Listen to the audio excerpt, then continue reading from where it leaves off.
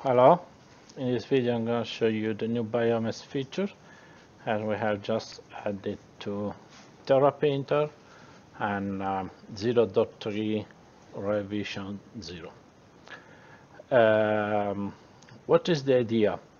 We have our standard base profile, and on top of that we can define a few areas, and we can apply a different profile to each area. How create this? We have a smart harp on the screen. So new Biomes, left shift and left mouse button, and it has a few predefined shape that can be a square shape with radius 200 or a circle. So let's do that, and we have created our Biomes. We have same features are the main, but let's say we load an existing profile. I have something we can, red desert, so it's going to be evident the difference, and we can change our setting, our rules, and anyway that is gonna update the profile, but we can clone this profile with save as, and after we have to enable, and here we are. So if we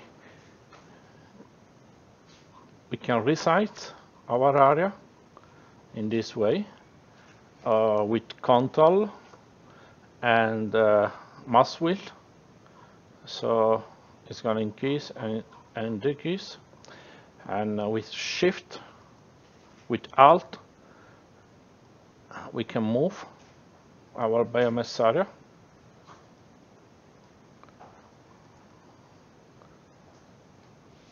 and we can also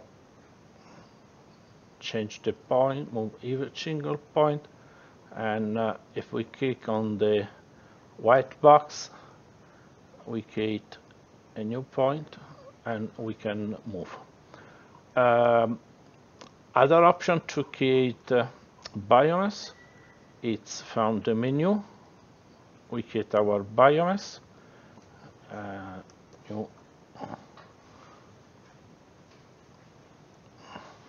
and after we can start to put point with control click, and this is, let's say, it's a kind of free mode, and we can buy another profile, maybe yeah, let's say this Ledge River, and always we have to enable, and here we have two different Biomes on our system, same features, and we can also overlap.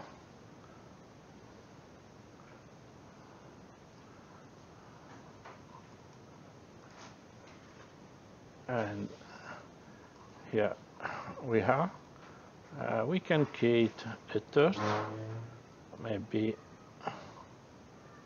for this area, and we can buy another profile,